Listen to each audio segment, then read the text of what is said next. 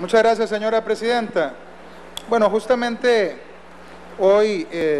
tenía y tengo preparado hablar sobre otros temas en los que iba a destacar la participación de la diputada Acuña Cabrera como una participación exitosa, como una compañera que en estos meses de gestión le ha entregado un trabajo serio a esta Asamblea Legislativa, y desde esa perspectiva ahora quiero reiterar mis respetos por doña Ivonne y también mis respetos por lo que hace y mis respetos por la bancada del Partido Restauración Nacional. Y quiero decir que no quisiera circunscribir esta afrenta hecha manifiesta por un pachuco, como hay tantos, y circunscribirlo nada más a ese hecho. Me parece que esto va mucho más allá. Esto tiene que ver con el comportamiento de mucha gente que se ha ubicado en dos bandos o en tres para discutir de la manera más soez algunos problemas serios y enfrentamientos que tenemos en materia de criterios. Eso incluye a mucho ciudadano común, digamos, o desconocido, incluye a personas conocidas en el mundo de la política, incluye a periodistas, a quienes también he visto opinando en las redes sociales con una enorme fiereza y con un enorme desprecio por las personas que no piensan como ellos. Apodan a los bandos y a los de Restauración Nacional les llaman de una forma y de otra, que yo no voy a repetir aquí porque no tiene sentido, solo porque tienen una posición con respecto a la vida o a las relaciones familiares que otras personas no comparten, y eso no puede ser. El debate público en Costa Rica no puede estar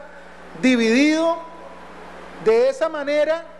es decir, sin respeto. Podemos diferir.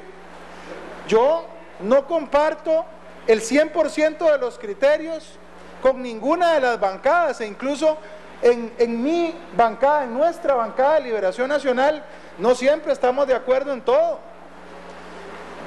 pero deberíamos de acostumbrarnos aquí en el debate afuera y también a través de los medios electrónicos y las redes sociales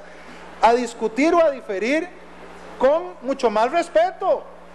mucho más respeto. Yo he visto las caras de más de uno de ustedes puestos en memes insoportables, que no tiene por qué soportar nadie del PAC, ni de Restauración, ni de Liberación, ni de la Unidad, ni, perdón, en ninguno de los partidos políticos que están aquí, que es gente bien intencionada, que tiene sus ideas, punto. Esto que ha llamado la atención hoy, este insulto a la diputada Acuña Cabrera, que nos agravia a todos, debe llamarnos la atención como sociedad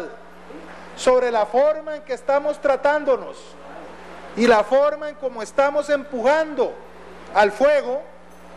las discusiones, por acaloradas que sean, y ya vendrán discusiones muy complicadas, sobre todo si esta Asamblea Legislativa tiene que legislar sobre asuntos que tienen que ver con la vida,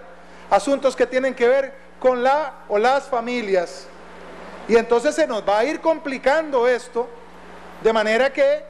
en lugar de adversarios nos convertiremos la sociedad costarricense en enemigos, y de eso, mis queridos compañeros y compañeras, no se trata. Que esta sea una llamada de atención que nos ayude a tratar los asuntos públicos con mucha mayor hidalguía, con más tranquilidad, con más altura, con más respeto y siempre con toda libertad. Muchísimas gracias, presidenta.